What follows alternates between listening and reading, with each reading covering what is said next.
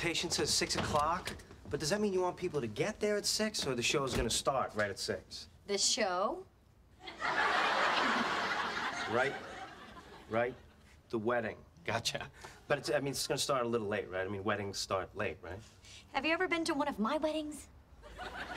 Ah, yeah. Well, look, the thing is it's the same day as my niece's christening, and I really want my parents to be there in time to see me. Because my part's just in the beginning. I'm not even in the rest of the show. Wedding. Right. The wedding starts at 6. Okay, I totally hear you. Ooh, how about this? I vamp a little till they get there. You'll vamp? Yeah, you know, like warm up the crowd. Ask them where they're from. Because in Joey Tribbiani, you get a minister and you get an entertainer. I'm a ministainer. All right? There's no one better. There's no one greater. Huh? Oh, please, God, don't vamp. Oh, okay. Well, maybe I talked to Chandler. Maybe he'd like to get married at 007 o'clock.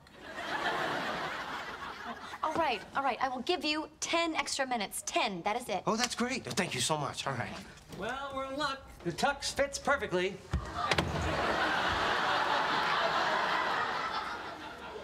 Chandler, that jacket, it's way too big. Oh, that's okay. The pants are way too small.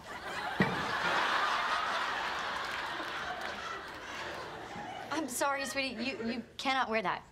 Now, this means Ross is going to be the only cool one. Something, by the way, I never thought I would say. Dude, take that thing off. You look like a fool. Now, come on, come next door with me. I got some minister headdresses I want you to take a look at.